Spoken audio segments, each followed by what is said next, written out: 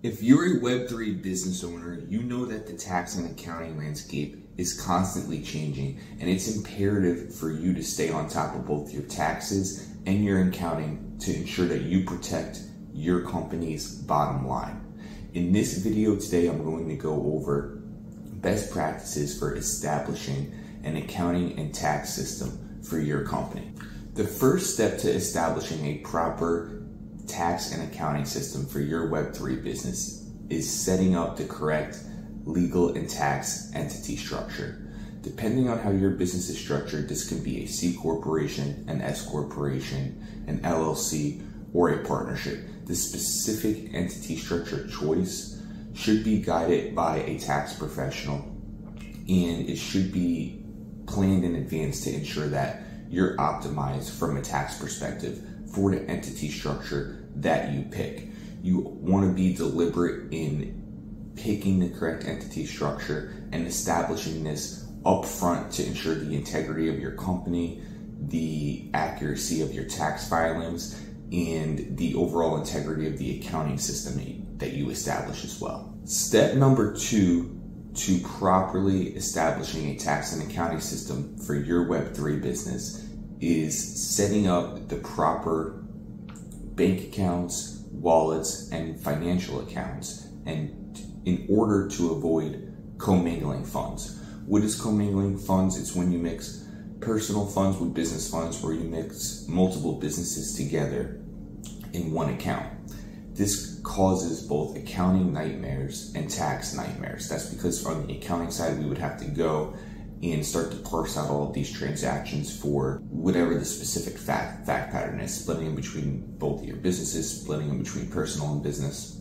So that's number 1. It's going to be an accounting nightmare. Number 2 is, depending on the fact pattern of the flow of funds, there can be tax headaches or even negative tax implications to some of the movement of your funds if it wasn't thought out in advance and it wasn't done appropriately. So, this gets very contextual, but you want to avoid mixing funds together. It's just going to create headaches for your accountant, headaches for your tax advisor, and overall it's just going to lead to inaccuracies in your accounting and potential tax issues down the road. Now, how do you avoid commingling?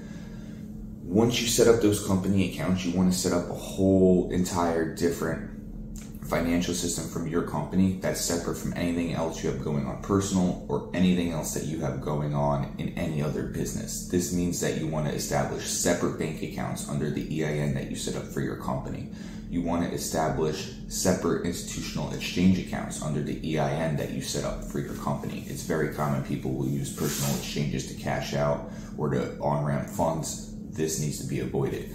Similarly, for non-custodial activity, we want to set up dedicated wallets to the business that, shouldn't be wallets that you also are having personal transactions in or transactions in for other businesses. So this is a huge one. This is one I see a lot with Web3 businesses, especially in the earlier days when they're getting set up.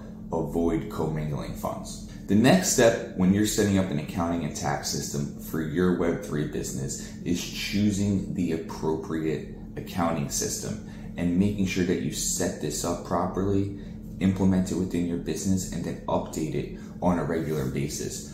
There are many different accounting softwares that are out there, all with varying capabilities, varying price points, and varying features that each software offers.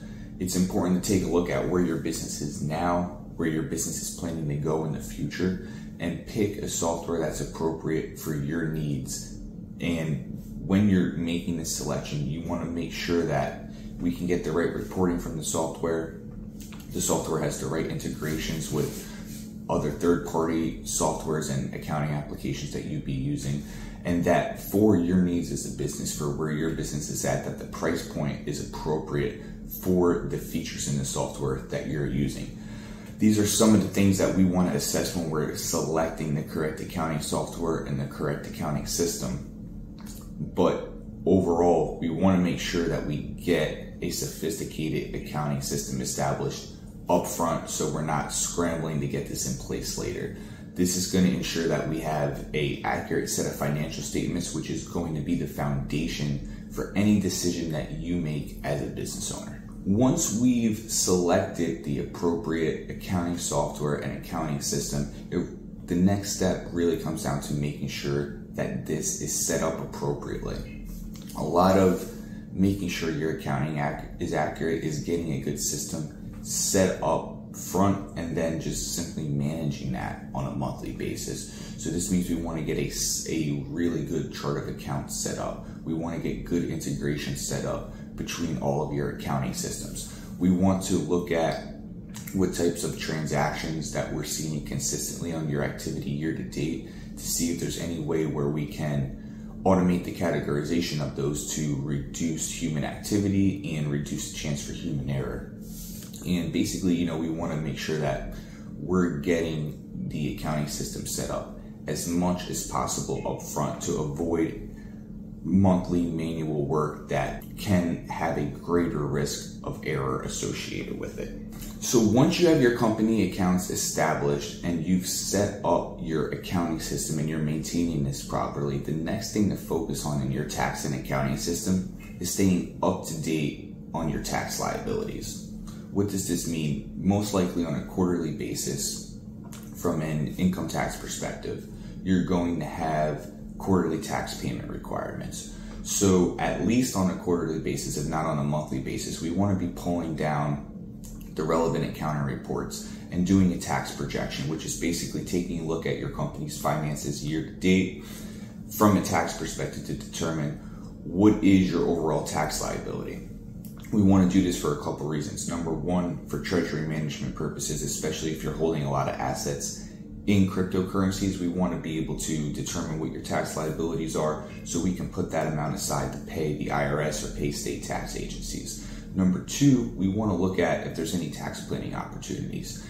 At any given point in the year, as your business fact pattern is developing, you're partaking in different types of transactions and business arrangements, there may be opportunities to reduce or optimize your tax position. Usually these opportunities you have to take advantage of throughout the year, not when you're filing your taxes. So through these periodic tax checkpoints and tax projections, we can identify any missed tax opportunities.